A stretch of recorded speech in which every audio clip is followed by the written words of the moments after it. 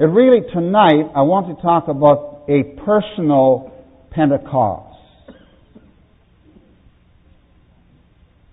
You know, books on the Holy Spirit and messages on the Holy Spirit are very popular. We like to read about what happened to some people when they were filled with God's Spirit.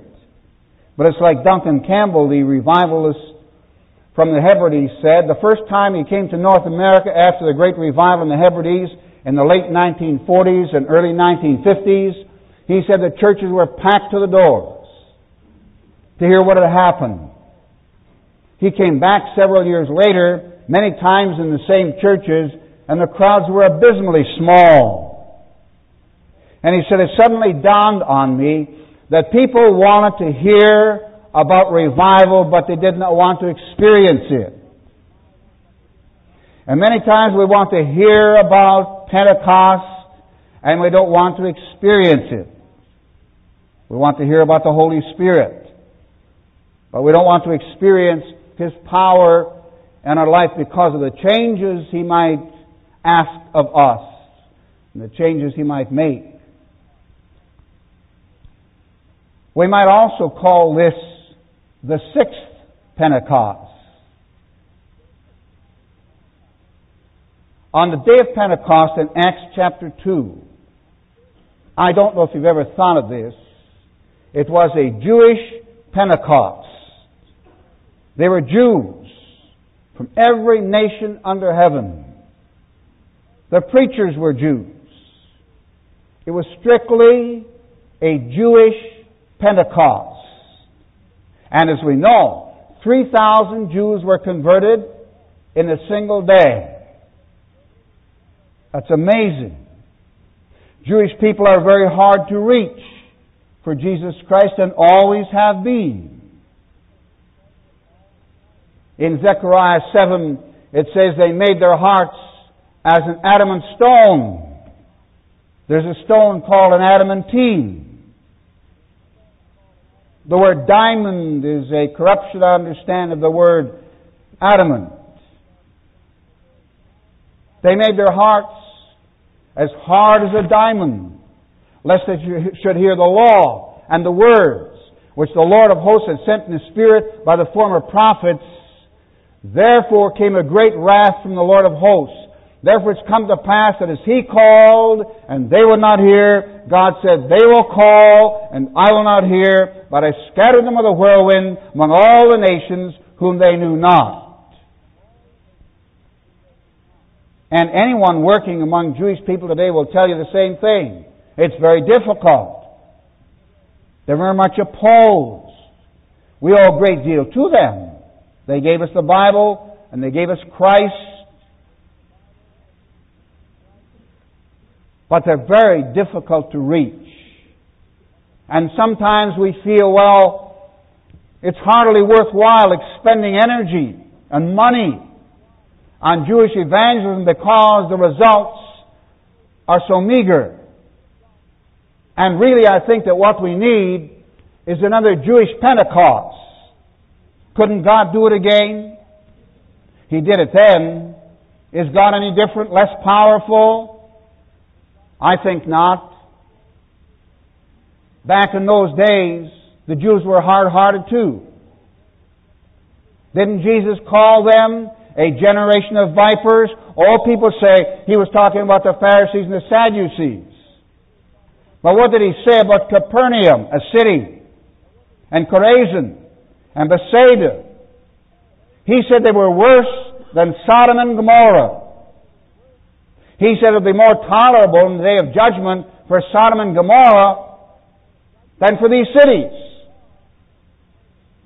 Yet it was people like that were converted, thousands of them, on the day of Pentecost. A Jewish Pentecost. In Acts chapter 2. In Acts chapter 8 there was a Samaritan Pentecost.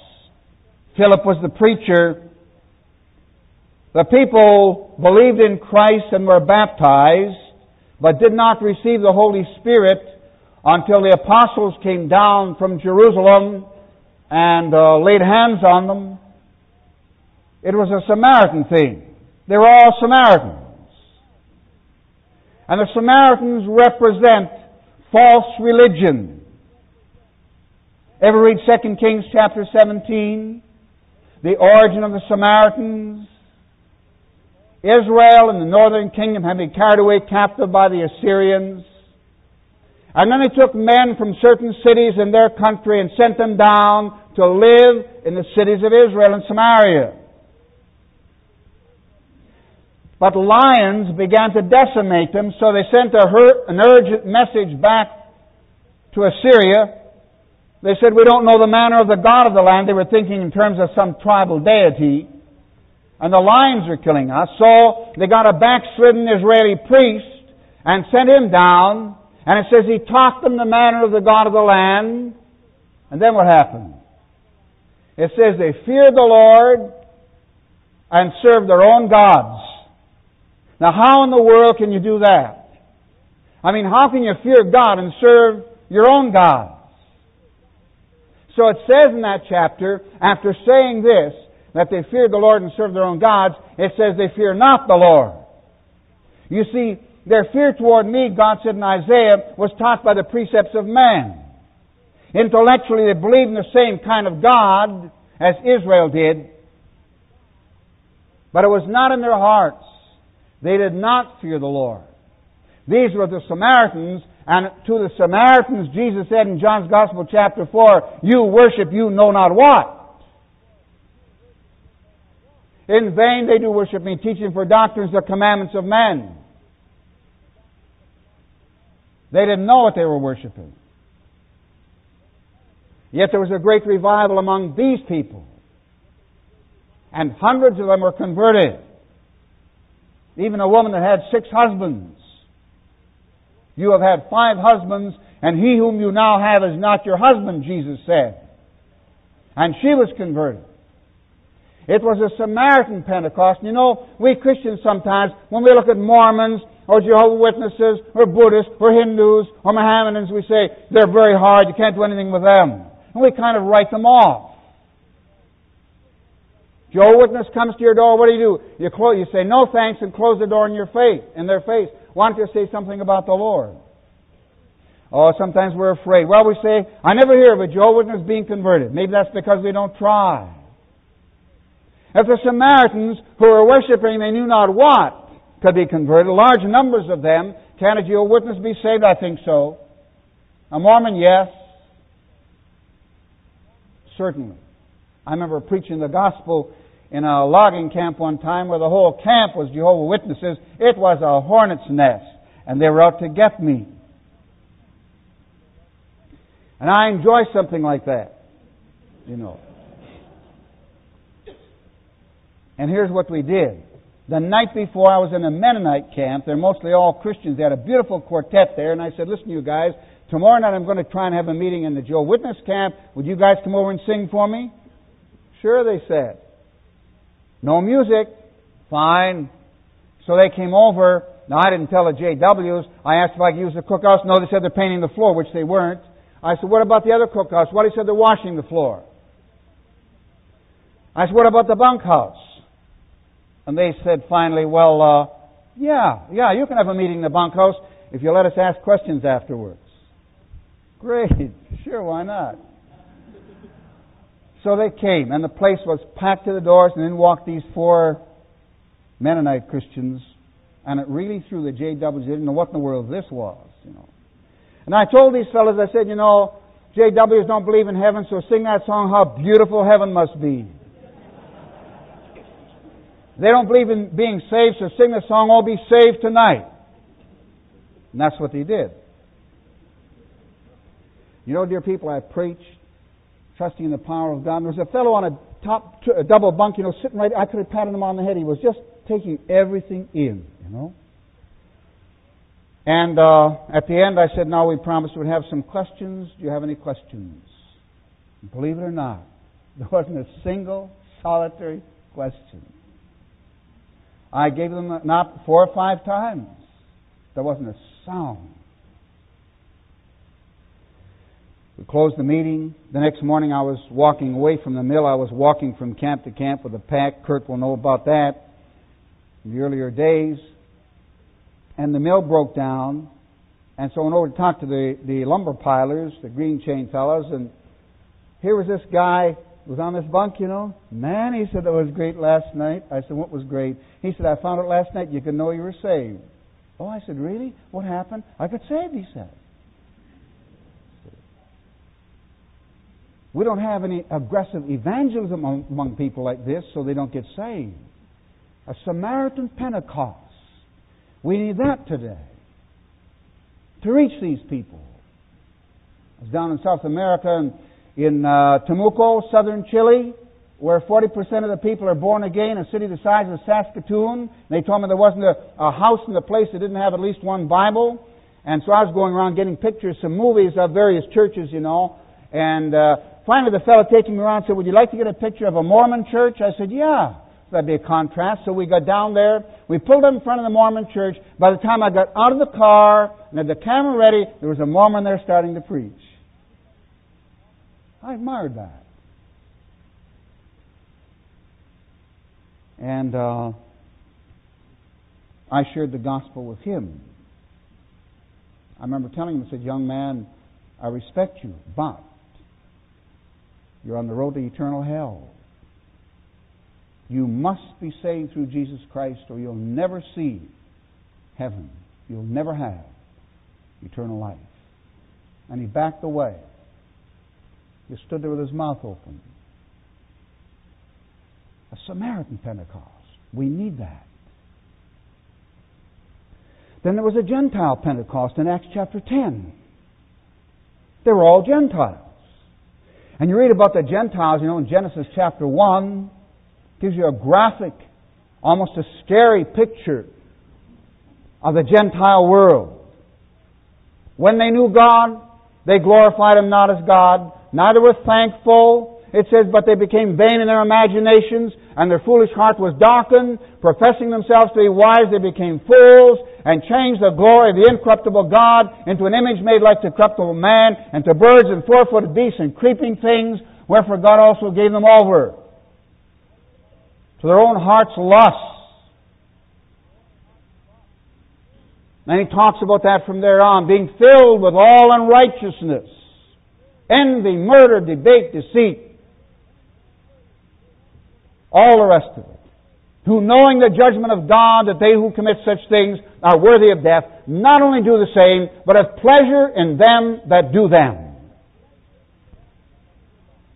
Being alienated from the life of God through the ignorance that's in them because of the hardness of their hearts. And you know what happened? Among Gentiles, these kind of Gentiles, a whole congregation was converted after a 5-minute sermon. And when I say 5 minutes, I'm exaggerating. It was a Gentile Pentecost. But in all three of these cases there was prayer. 10 days of prayer before Pentecost among the Jews. The apostles' prayers before the Spirit was poured out on the Samaritans. And Peter prayed. And Cornelius, unconverted, he prayed. Because the 11th chapter makes it very clear that these people in the house of Cornelius were not converted people. They were not born again. They did not know Christ. They were told to send for Peter, who will tell you words whereby it says you and your house will be saved. So they were not saved people. Isn't that amazing? Short sermon. When Peter got to those words, to him, that is to Christ, give all the prophets witness that through His name, whosoever believes in Him shall receive remission of sins. That's as far as he got. He said later on, as I began to speak, can the Spirit do a thing like that? Yes, He can. In the Hebrides revival, here were 80 young people at a dance. The band wasn't playing for a few moments, so the guys are on one side, the girls on another. They're drinking. Suddenly one of the men says, he's holding a bottle of whiskey, and he said, men, I think we should drink all we can tonight because I have this strange feeling that after tonight we won't be drinking liquor at all. And a few moments later, his bottle fell out of his hand and hit the floor. And he fell on his knees and began to weep. In 5 minutes, all 80 of those young people were on their faces crying to God. And they were all saved. And there wasn't even a preacher in the place. And people say, how in the world can that be? The explanation is quite simple. And I say this to the shame of North American Christianity. In the Hebrides, prior to the revival, in every home in those islands, they had Bible reading and prayer twice a day. Converted homes and unconverted homes alike. Bible reading and prayer, a family together twice a day. So all those young people had heard the basic truths of the gospel, and God didn't need a preacher.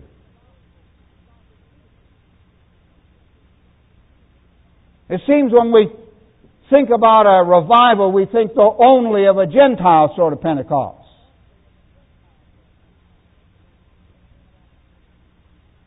But that's not all there is. In Acts 4, we have what we might call a local church Pentecost. That gets a little nearer to where we live. I don't think there's a church in the world, an evangelical church in the world, that God could not revive. Torrey taught that everywhere he went. He said, I don't believe there's a church in the world that cannot and will not experience revival if it will meet God's conditions. It is true, of course, that God is sovereign. But it's also true that the Spirit was poured out on all flesh, Jews, Gentiles, Samaritans, 2,000 years ago. He has never been withdrawn. We are living in the age of the Holy Spirit. Therefore, we are living in the age of revival. I think Torrey was right. Although beyond all of this has to be God we know. A church Pentecost. The apostles were threatened and told not to speak in the name of Jesus, so they called a prayer meeting, not a business meeting. They didn't write letters to the editor of the newspaper, and they didn't complain to the Human Rights Commission. They had a prayer meeting. And when they had prayed, the place was shaken, where they were assembled together. And they were all filled with the Holy Spirit, not just the preachers, the entire congregation. And what happened there in Acts chapter 4 is sometimes being called an extension of Pentecost. Indeed, in my opinion, all revivals are an extension of Pentecost. But this was a church revival. And I know in talking with pastors, as I so frequently do, many pastors have sort of given up. They hoped at one time they've given up on it. They don't really feel that their particular church can ever experience a revival. Back in the early 1800s, there were numerous powerful revivals sweeping the United States. British Christians got concerned about it and contacted American Christians and said, can you tell us something about it? So they sent a man named Clarence Larkin over to England, and he traveled to many places, England, Scotland, Ireland, telling about the marvelous work of God in the States. However, he could only be in a few places because he had to get back to his own charge in the United States. So then he wrote a book called A History of American Revivals of Religion, which I picked up in a second-hand bookstore in Winnipeg for 25 cents, probably 40 years ago. Published in 1832. And there's a couple of statements in the book that I want to share with you. One was this. He said, we were never in our churches satisfied with what he called insulated conversions. We would use the word isolated. Insulated conversions, ones, twos, threes, a family, a couple of families. That was fine, he said, but that was not revival. So he said, we fasted, and we prayed, and we preached, and we believed until, as he said, the Holy Spirit came and took the work out of our hands and then made the entire community aware of God. Then hundreds would be converted. And then he said this, This kind of revival never ever came to a church that did not believe it would come. And it never failed to come to any church that believed that it would come. That was a challenge to me. I also believe that this kind of revival can come to any church that will pay the price, will hang in there until God answers. And sometimes it's difficult. I was in Salem, Oregon some months ago.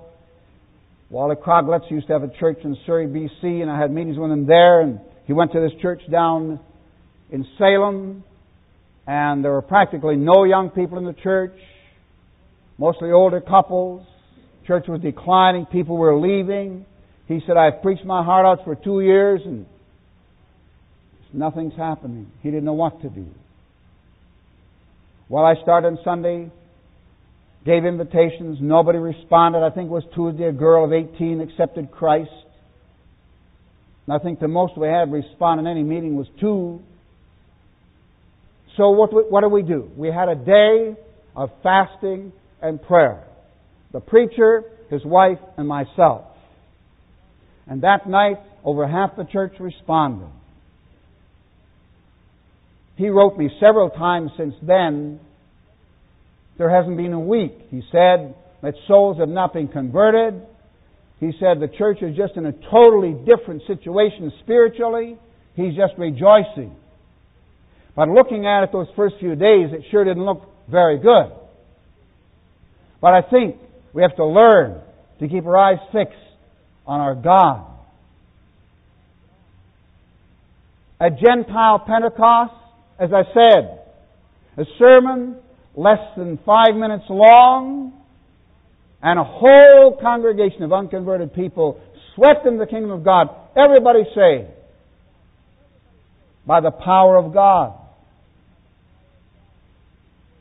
But we're talking about a church Pentecost in Acts chapter 4. And I want to encourage pastors and lay people. We're all, I trust, connected with some local church somewhere. Revival's needed. Seek the face of God. Call on Him. Believe Him. Every time you go to a service in your church, pray before you go. Spend 5 minutes, 10 minutes, half an hour in prayer, calling on God for an outpouring of the Spirit. You'd be surprised what might happen. And then, of course, we have to believe. Remember, it's the age of the Spirit of God. He's here. He's doing it in different parts of the world today.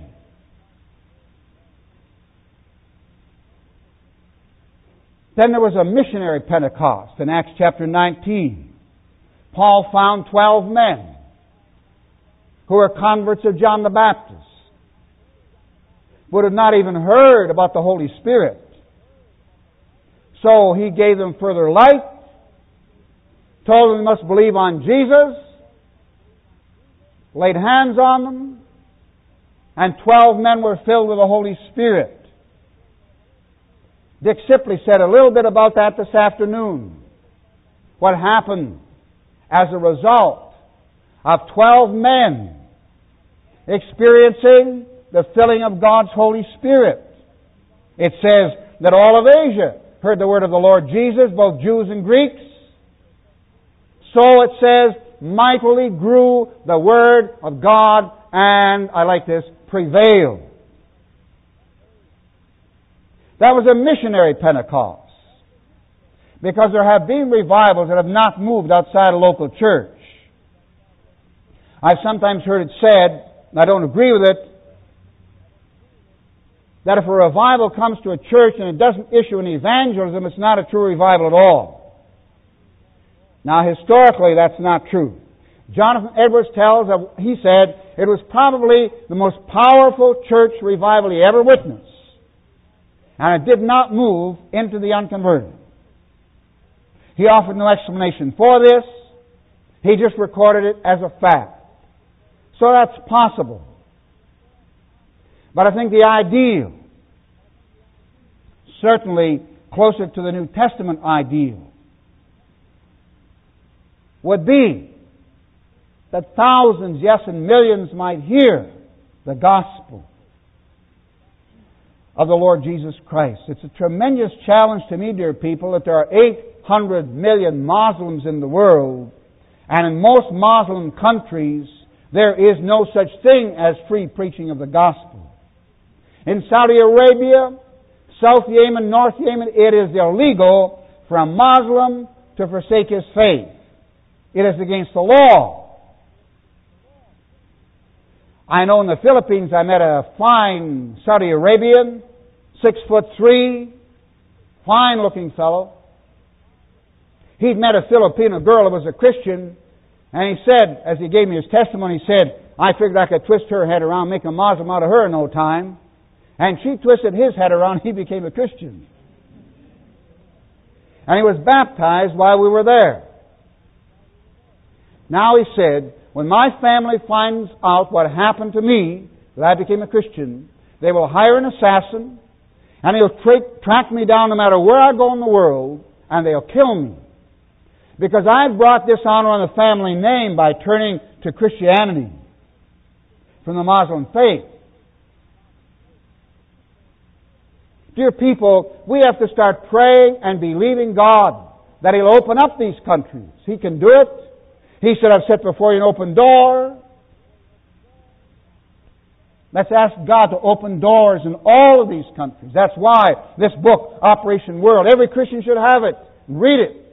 Get a prayer burden. Not just for your own church, but for the world. We need church revivals. And we can have them if we'll pay the price, which can be high. Saturday afternoon, I guess it is, I'll be speaking on the place of prayer in preparation for revival. So I will not develop that at all tonight. Then this brings it down to personal Pentecost. Because, you know, even in a genuine church revival, there seemingly are always some who do not respond. It was true in our church in Saskatoon. Several men, particularly, who never responded. One of them, since then, about 5 years ago, through Gordon Bailey's ministry, committed his life completely to God. He'd been a Christian for years. I haven't heard his testimony. I know him well. But Gordon said he's with me in meetings. He sings in meetings. He gives his testimony. He said he just weeps his heart out when he tells these people, whatever you do, don't miss it. He said, I sat through 7 weeks of a powerful revival, and I hardened my heart. I turned off my ears, and I wasted all these years.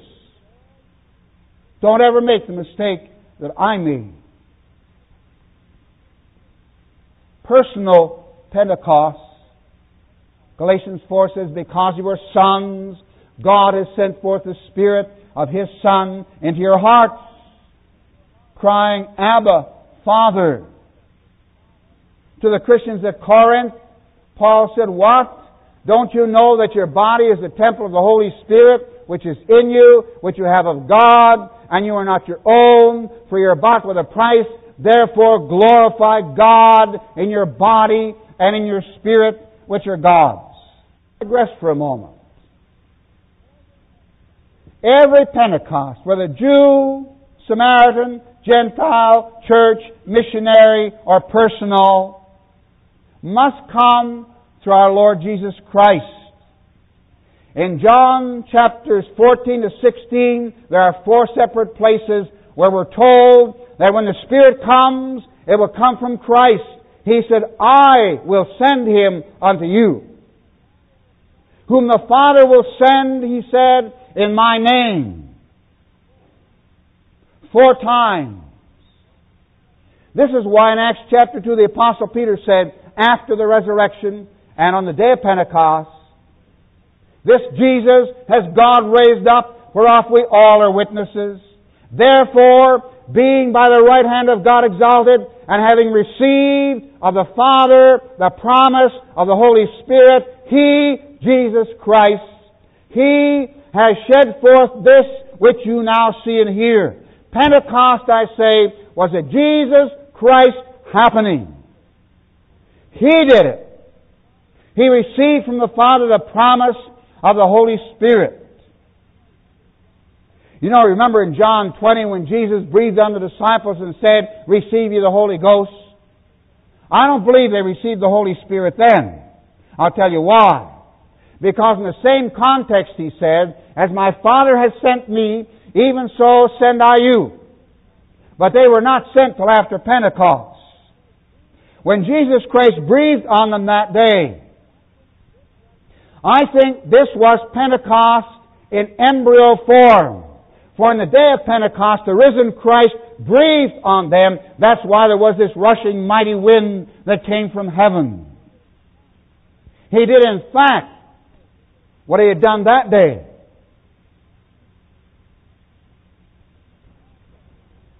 Paul said, Philippians chapter 1, "I know that this shall turn to my salvation through your prayer and the supply of the Spirit of Jesus Christ. He, therefore, that ministers the Spirit unto you and works miracles among you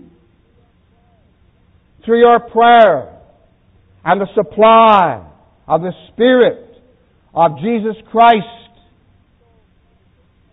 So, if you're thinking of revival, you have to think of the Lord Jesus Christ. It pains me sometimes when I hear people saying, "Revival changed me." Revival did not change you. Jesus changed you. I think one of the reasons why some people don't make much progress, even after experiencing a personal revival, is because they keep thinking in these terms. Revival did this for our church, or revival did that for the church, but the Spirit came to glorify Christ.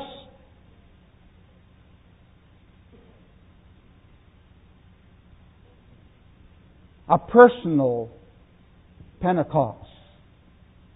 You know, Dwight L. Moody sought the face of God for months on end, seeking the fullness of the Holy Spirit, and two elderly Methodist ladies, they had told him he didn't have the power of God, and he was quite piqued, you know, because he had the largest congregation Sunday evenings in the whole of Chicago.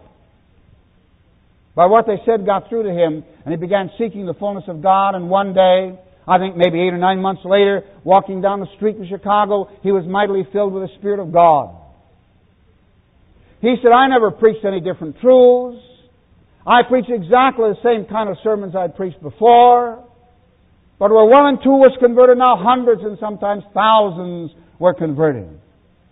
Now, Finney, on the other hand, never sought the face of God to be filled with the Spirit at all. As a matter of fact, Finney said he did not even know that there was such a thing. He sought God out in the forest.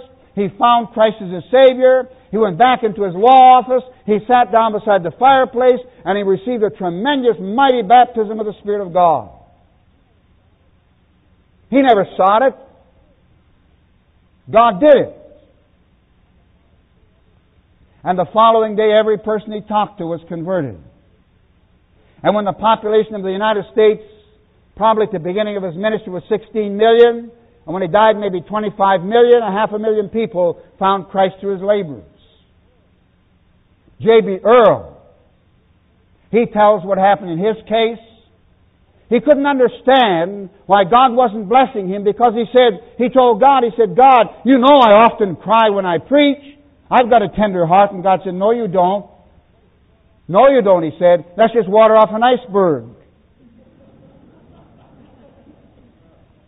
So he sought the face of God one night. And all he says is at 2:30 in the morning, after pleading with God for hours, he said, "I received the fullness of Christ's love." That's what he said. Now, Spurgeon's experience was totally different. He was young, had accepted Christ, heard about baptism, And he discovered that the meaning of baptism was death to self and resurrection to a new life and walk with God. So he made up his mind he would not accept baptism until he could honestly say, I'm dead to myself and alive to my God. So he took his Bible, went off in the woods, read his Bible by the hour, prayed and prayed and prayed and called on God. And after several weeks of thus seeking God's face, he said, I felt I could now say I was dead to myself and alive to my God. And he applied for baptism. He was baptized in a river dividing two counties. He says prior to that day, he frequently doubted his salvation, and he was constantly afraid and fearful. He had no power to share Christ with anybody. But he said, when I went down under the waters, he said something happened to both my fears and my doubts. And when I came up out of the waters, he said, the river washed them all away, and they went down at the ocean, and he said, the fishes must have swallowed them because I never felt them again. Sam Chadwick, he was reading in the book of Judges, Gideon. He was concerned because he knew his life was not filled with God's Spirit. And he came to this verse that says, and the Spirit came upon Gideon, and he noted the marginal reading says, the Spirit clothed Gideon. And it spoke powerfully to his heart. So he took a pencil and he scratched out the word Gideon and he wrote in the word Sam Chadwick. And he simply, dear people, claimed it by faith. And God made it real. You know, in 2 Thessalonians chapter 1, Paul, he prayed, well, there were three things, but one was this, that God would fulfill the work of faith with power. He didn't say the act of faith. He said the work of faith. You have to keep believing, keep on believing, keep on trusting, no matter what happens. And there comes a day when God fulfills the work of faith with power. Charles Trumbull was sitting in a meeting, and the preacher was preaching on the filling of the Spirit, and gave an invitation for those who wanted to experience this to come forward, and he did. Prayed a while at the front. Nobody counseled with him. Went back to his seat. A friend leaned forward and said, why did you go forward? He said, because I wanted to be filled with God's Spirit. His friend said, did you receive? He said, yes, I did. He said, how do you feel? He said, I never asked for feeling. I asked for the Holy Spirit's fullness. But it was from that night that Charles Trumbull was mightily used of God. And for a personal testimony. Before the revival in 1971, my church would let me go out here and there sometimes to conduct meetings in other churches. And if I saw a couple of people saved and half a dozen people start tithing and a few people get baptized and join the church, I was quite happy. But the first crusade I conducted after God touched my life, there were probably 1,000 people responded. Many were saved. Many went into full-time Christian work. It was a totally different situation. I mentioned these other men because there's always a danger that we'll try and copy someone else. The experiences these men had were all different. There was one common feature or fact, and it was this. Blessed are they that hunger and thirst after righteousness, for they shall be filled. See. You may have to wait a long time. I read a rather pathetic story, and yet it blessed me, about a certain preacher who sought the fullness of God for years. Nothing ever happened. And he was in his study one day, seeking the face of God. And heaven was absolutely silent. And he felt so discouraged. And he walked out of his office and didn't notice his dog was sleeping across the entrance. And he tripped over his dog and fell flat on his face on the floor. What next can happen, you know? And while he was laying on the floor, he said he experienced such a filling of the Holy Spirit as he never dreamt was even possible. I guess God had to get him down that low. I don't know. And after all, a dog, the Bible says you're not to bring a price of a dog or the hire of a whore into the house of God. God has to humble us. In closing, I want to say this. I don't believe in any Pentecostal experience that does not produce a loving heart. God has not given us a spirit of fear, but of power and of love and of a sound mind. Your love, the Bible says, in the Spirit. Another phrase, Romans 15:30, the love of the Spirit. What did Moody say? Moody said, I felt I could take the whole world into my heart after he was filled. What did Finney say? Finney said, I felt as if I were being fanned with gigantic wings of love. That's what he said. I don't believe in a Pentecostal experience that does not produce joy and peace. The kingdom of God is not meat and drink. It's righteousness and peace and joy in the Holy Spirit. For he that in these things serves Christ is acceptable to God and approved of men. Or Romans 15:13, the God of hope fill you with all joy and peace in believing, that you may abound in hope through the power of the Holy Spirit. I don't believe in any Pentecostal experience that doesn't make a person an honest man. Now Paul said in Romans 13, it's high time to awake out of sleep, for now is our salvation nearer than when we believe. The night is far spent, the day is at hand. Let us therefore cast off the works of darkness, and let us put on the armor of light. Let us walk honestly as in the day. Pray for us, for we trust we have a good conscience in all things, willing to live honestly.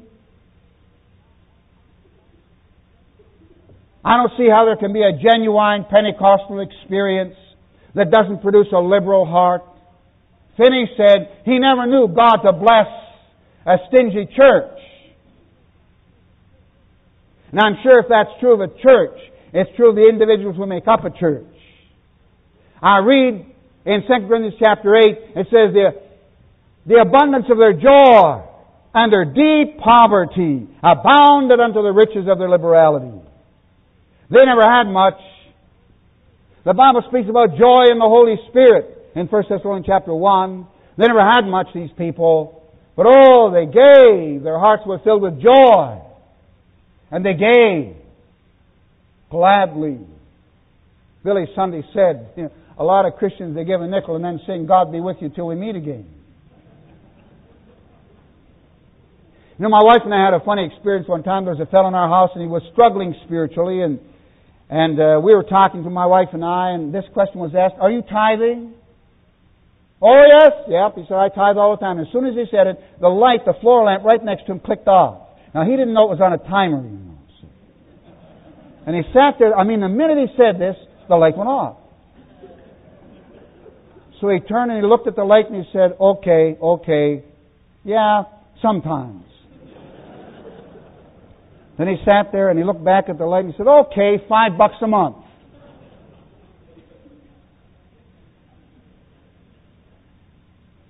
He that sows sparingly shall reap also sparingly. He that sows bountifully shall reap also bountifully. Every man according as he purposes in his heart, so let him give, not grudgingly or of necessity, for the Lord loves a cheerful giver. Oh, He loves a cheerful giver. And if I am a stingy giver, I'm not filled with God's Spirit, I don't care what kind of an experience you've had. I don't believe in any kind of filling of the Spirit experience that doesn't result in humility. You know what it says in the context, be filled with the Spirit, Ephesians 5:18, in the context following? It says, submitting yourselves one to another in the fear of God. A Spirit-filled Christian will submit himself to other people. He won't want to be the boss. And pick up on that in 1 Peter chapter 5. It says, likewise you younger, submit yourselves unto the elder. Yes, all of you be subject one to another, and be clothed with humility.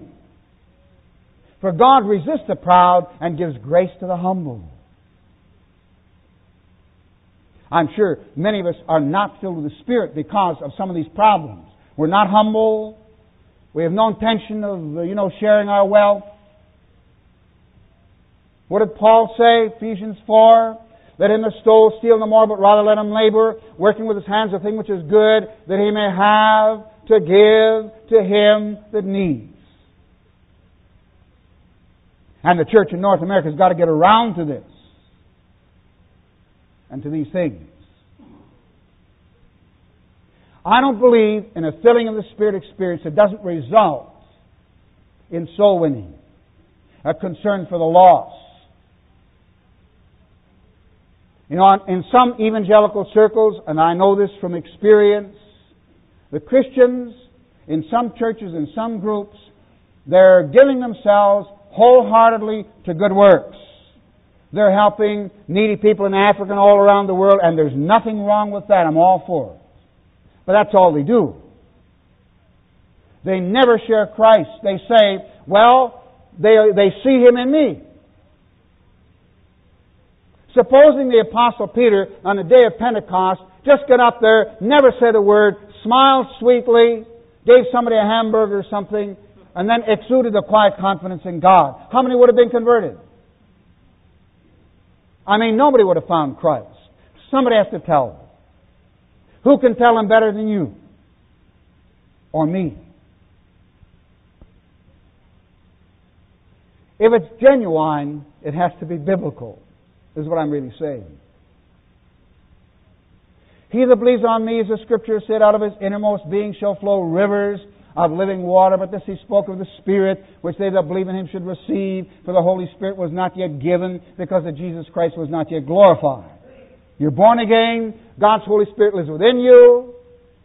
To people that had the Spirit, indeed Paul said they were sealed with the Spirit, and grieve not the Holy Spirit of God, whereby you were sealed unto the day of redemption. And the day of redemption is the day of the return of the Lord Jesus Christ. To these people Paul wrote and said, now be filled with the Spirit. They were sealed by the Spirit. The Spirit lived within them. Their body was His temple, but they were not filled.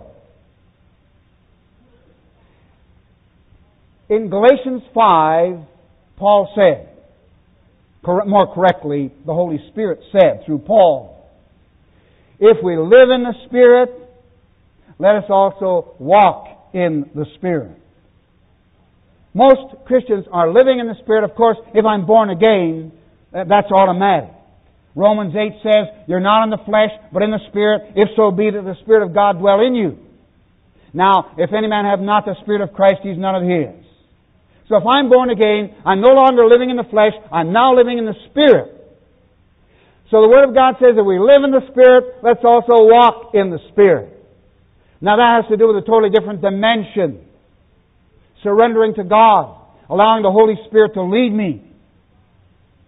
If you live after the flesh, you shall die. If you through the Spirit do put to death the deeds of the body, you shall live. For as many as are led by the Spirit of God, they are the sons of God. Walk in the Spirit, and you'll not fulfill the lust of the flesh. Galatians 5:16. The flesh lusts against the Spirit, and the Spirit against the flesh, and these are contrary the one to the other, so that you cannot do the things that you would. World revival. Dick talked about that today. Thank God for the burden he has. There's a verse in the Psalms that says, when the Lord shall build up Zion, He shall appear in His glory.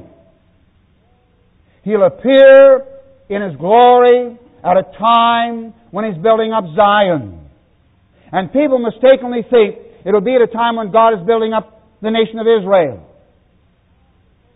The Zionist movement, now I'm quoting from leaders in Israel, and they say the Zionist movement is not in any sense even religious. It is totally political.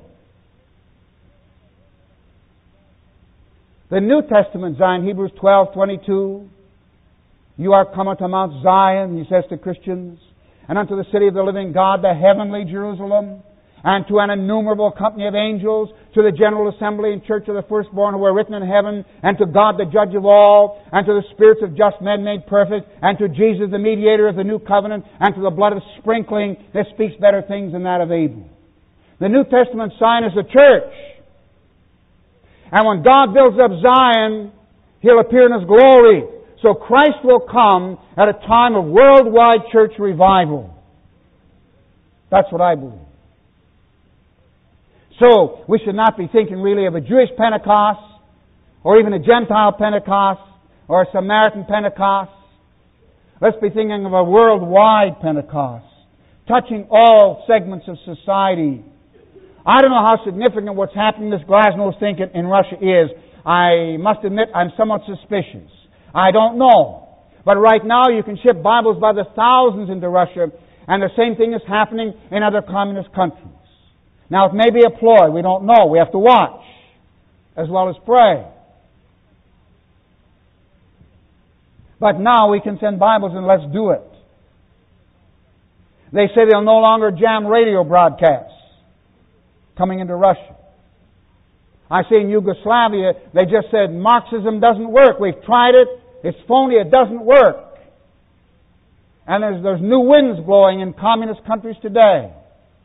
I know some of us have prayed for this for years, that they'd open up to the gospel. Maybe this is happening. What about the Muslim world? And the Buddhist world and the Hindus? The Mission Fest in Winnipeg, George Verber, Operation Mobilization. Among other things, they had a man there who is from Burma. There are 350,000 Christians in Burma. There's been a real work of God there for years. But there are several warring factions, and they've been mining areas and fields and so on against each other. And what they've been doing in some areas is taking Christians and making them sweep the minefields. Make them walk through the field. In one area, 130 Christians so died, walking through minefields. Another area, 40 Christians died. As Dick said, it may be bloody. We may have to pay an awful price, because the forces of hell will be against us when this worldwide revival comes. Pray for it. But be prepared to pay the price, whatever it is. The blood of the martyrs is the seed of the church in Africa today. Idi Amin was bad enough. A man who has contact with Uganda told me very recently it's worse now than it was when Idi Amin was there. That is with Christians being martyred. Thousands of them. Maybe that'll have to go along with it, I don't know. If you then, being evil, know how to give good gifts unto your children, how much more shall your heavenly Father give the Holy Spirit to them that ask Him? And Peter said in Acts 5, the Holy Spirit whom God has given to them that obey Him. And J. Edwin Orr, who wrote all those books on revival and researched revival for 35 years and experienced revival in his own ministry, the last thing he said publicly before he died a year or so ago was this. Preached a message on revival, ended the message, stood there a few moments in contemplation, and then uttered these words. O Holy Ghost, revival comes from Thee. That was it. That's a line from the song he wrote. Search me, O God. Dear people, revival comes not through platform personalities. It comes from the Spirit of God who came to glorify Christ. It'll have to be a movement that gives Jesus Christ all the glory. If we try to make it a denominational thing, it's going to sputter and go out.